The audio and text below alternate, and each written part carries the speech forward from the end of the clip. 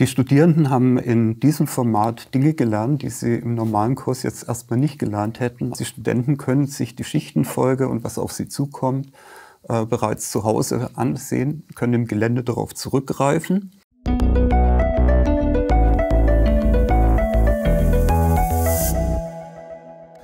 Mein Name ist Stefan Krumm.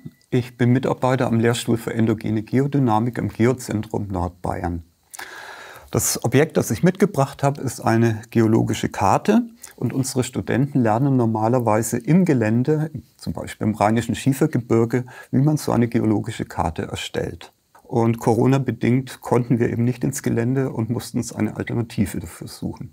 Dazu bin ich ins Gelände gegangen, habe Videos gedreht, Fotos aufgenommen und das Ganze dann quasi zusammengestellt als Einführungsexkursion. Die Studenten haben ihre Karten dann nicht auf Papier erstellt, sondern in einem digitalen Rahmen in einem geografischen Informationssystem. Auf einer geologischen Karte wird die Verbreitung der Gesteine an der Erdoberfläche oder kurz unterhalb der Erdoberfläche dargestellt. Art und Alter der Gesteine wird über verschiedene Farben und Signaturen kodiert. Die Kartierung, die normalerweise im Gelände durchgeführt wird, haben die Studenten dann am Computer gemacht. Dazu gab es auf Studon eine interaktive Karte.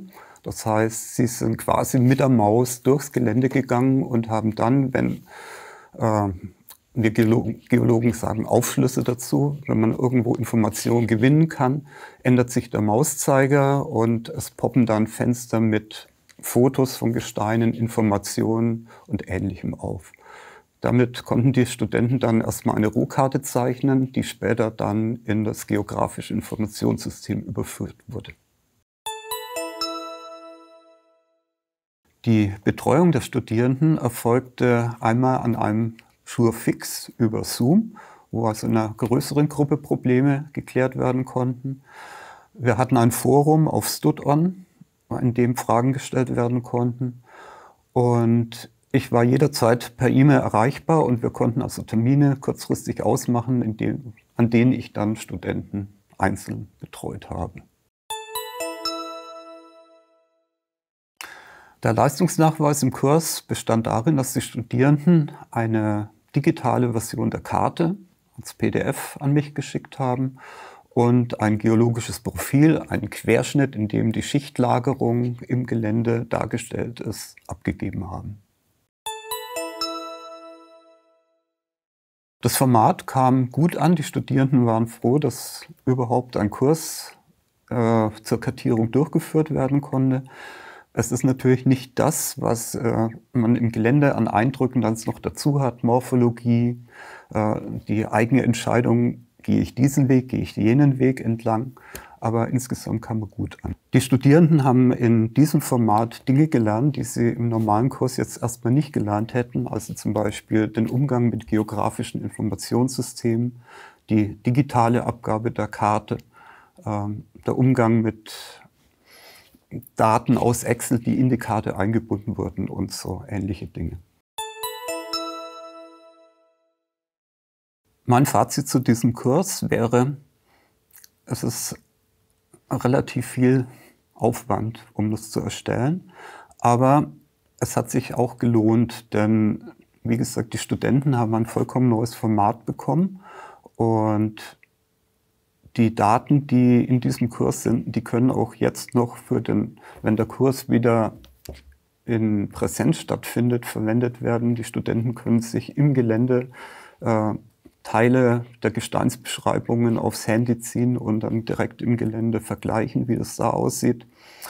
In diesem virtuellen Kartierkurs und dem Kurs über die geografischen Informationssysteme ist jetzt dann ein Spin-off geworden, ein eigenständiger Kurs zu geografischen Informationssystemen, wo es also darum geht, natürlich digitale Karten zu erstellen, digitale Geländemodelle und die dann auch quantitativ auszuwerten, Volumina, Flächen, was Bedeutungen hat für Ingenieurgeologie, Schuttmassen, Rutschmassenberechnungen, ähnliche Dinge, Grundwassergleichenpläne, Wassereinzugsgebiete, also alles für Grundwasserhydrologie.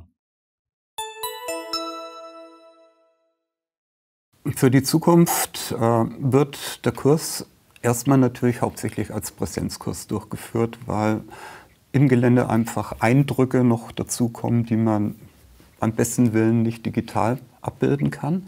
Aber der virtuelle Kurs dient auch in der Vorbereitung. Das heißt, die Studenten können sich die Schichtenfolge und was auf sie zukommt bereits zu Hause ansehen, können im Gelände darauf zurückgreifen. Und in dem Kurs gibt es auch einen Abschnitt, in dem die ganze Methodik von Kompassmessungen über Kartiermethodik erklärt wird. Das heißt, die Studenten kommen gut vorbereitet in den tatsächlichen Präsenzkurs im Gelände.